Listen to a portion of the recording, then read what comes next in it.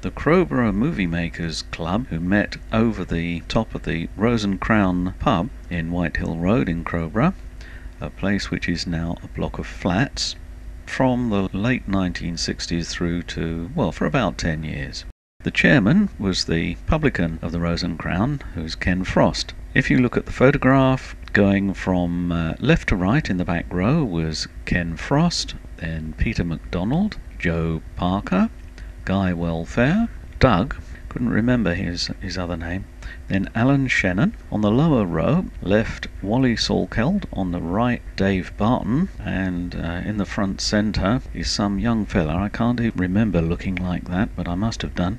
We were sitting on chairs that came from the Regent Cinema, which is now the Lloyd's building in the High Street.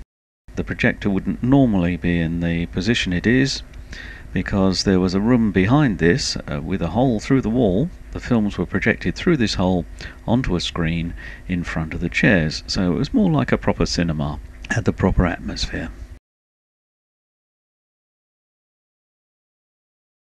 Because one of the members of Crowborough Movie Makers was a fellow called Charlie Macy, who was the golf professional at the Beacon Golf Club at the time, this roll of film, probably about the second I ever took, had a golfing theme to it. As a historical document, it has shots in the background of the VFM garage where Waitrose now stands, and the original Fernbank house.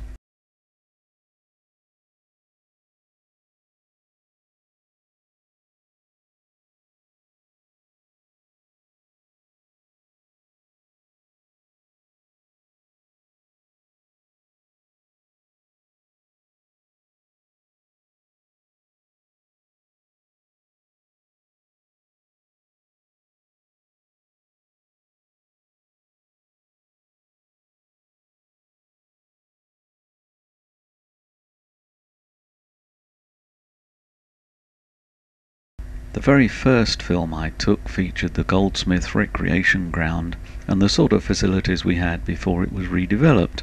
I also shot some scenes of the Millbrook estate when it was being built. This must have been around about 1970. Phase 2, the first phase up at Erridge Road, had already been built.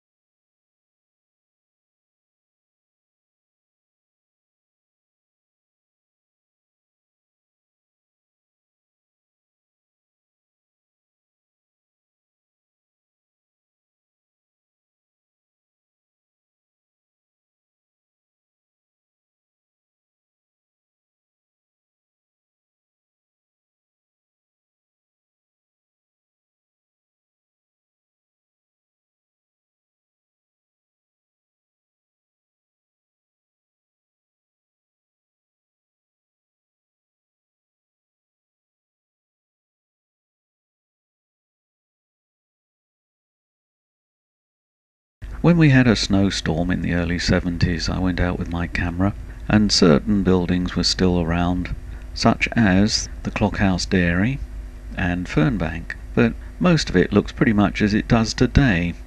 The only difference is, of course, the cars.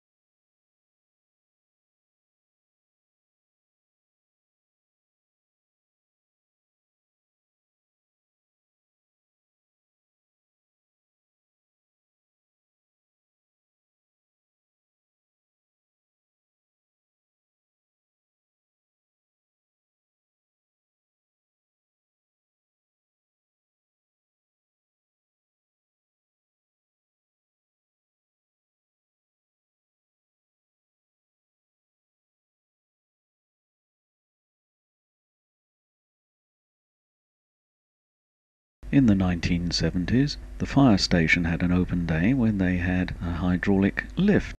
So I took the opportunity to catch a ride on this thing and took my camera with me.